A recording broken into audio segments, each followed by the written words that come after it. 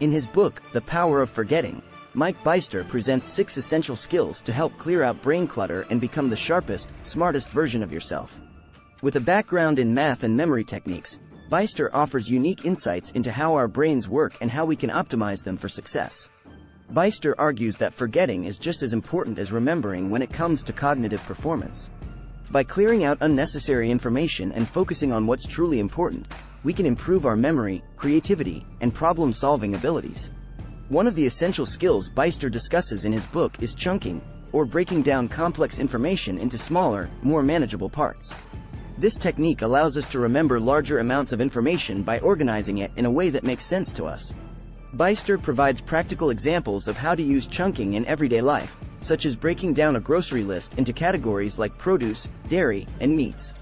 By using this technique, we can remember more items and avoid feeling overwhelmed.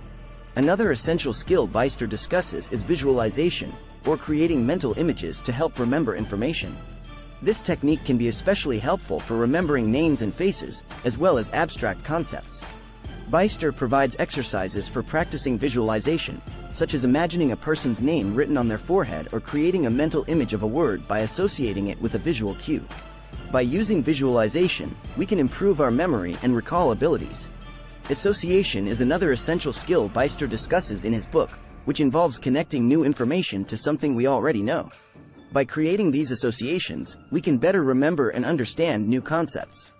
Byster provides examples of how to use association in everyday life, such as remembering someone's name by associating it with a famous person or remembering a phone number by breaking it down into smaller parts and associating each part with a familiar object.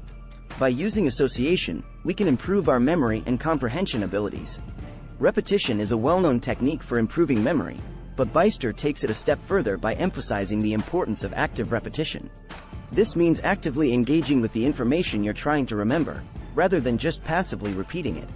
Byster provides examples of how to use active repetition in everyday life, such as practicing a new language by speaking it out loud or reviewing notes by summarizing them in your own words. By using active repetition, we can improve our memory and retention abilities.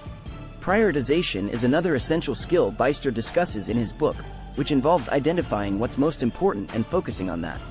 By prioritizing our tasks and information, we can reduce brain clutter and improve our ability to focus.